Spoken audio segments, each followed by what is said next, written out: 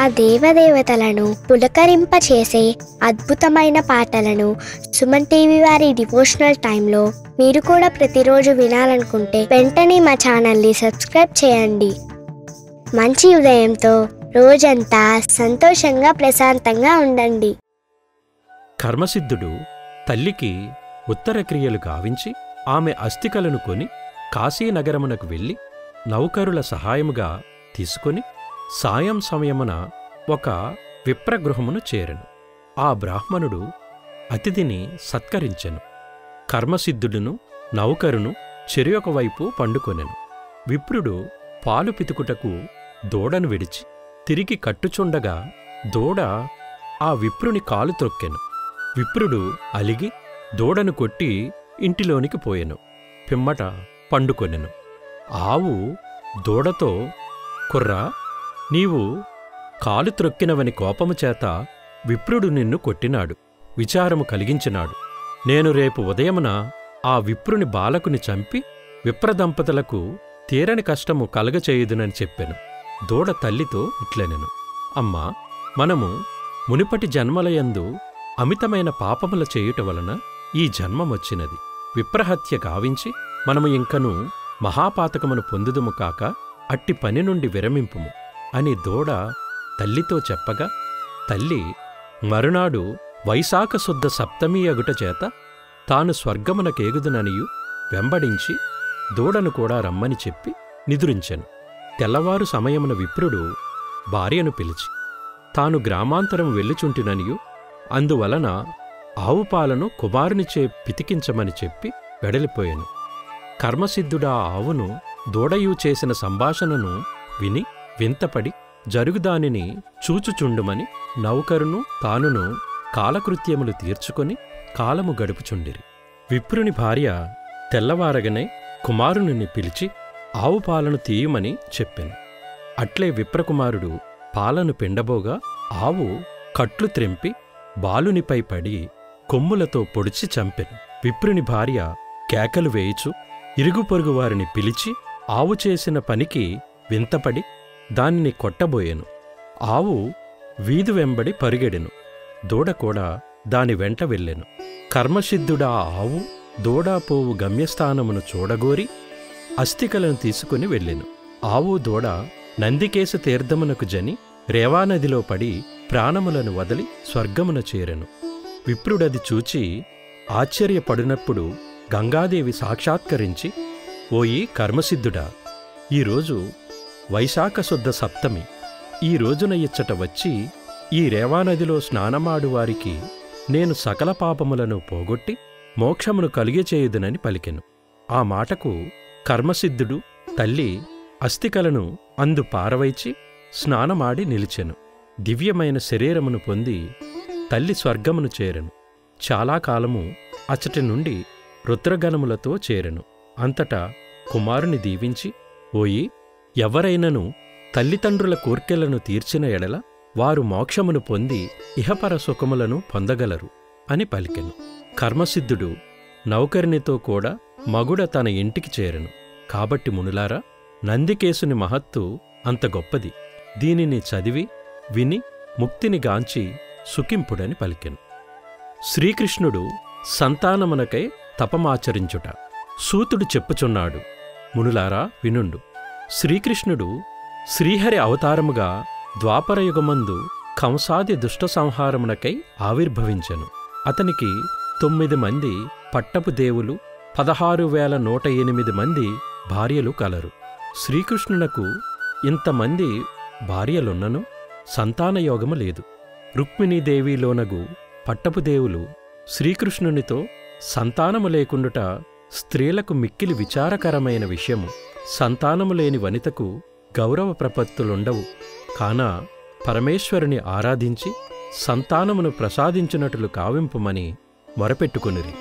శ్రీకృష్ణుడు వారి మాటను బోనాడక అట్లే అని వెంటనే సంతానమునకై వరములను పొందుటకు పార్వతీశంకరుల గూర్చి తపమాచరించుటకు కైలాస పర్వతమునకు వెళ్ళెను. ముందుగా దేవకీ వసుదేవులకు నమస్కరించి సంతాన ప్రాప్తికై పరమేశ్వరుని ఆరాధింపబోవుటకు అనుజ్ఞ నొసంగమని అడిగి వారి సెలవు గైకొన్నెను.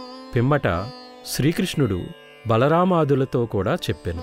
తగు పరిజనముతో హిమవత్పర్వతమున ఉపమన్యువను ముని ఆశ్రమమునకు వచ్చెను.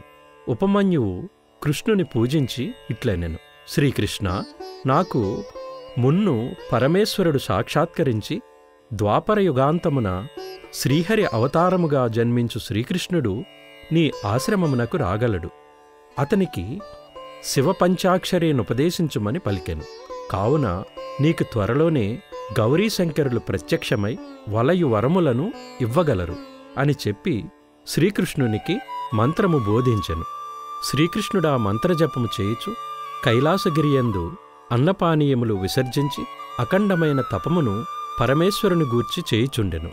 గౌరీశంకరులు శ్రీకృష్ణుని తపమునకు మెచ్చి ప్రత్యక్షమై, కృష్ణ, నీ తపమునకు మెచ్చితిని, వలయు వరములను అడుగుము, ఇచ్చెదను అని పలికెను.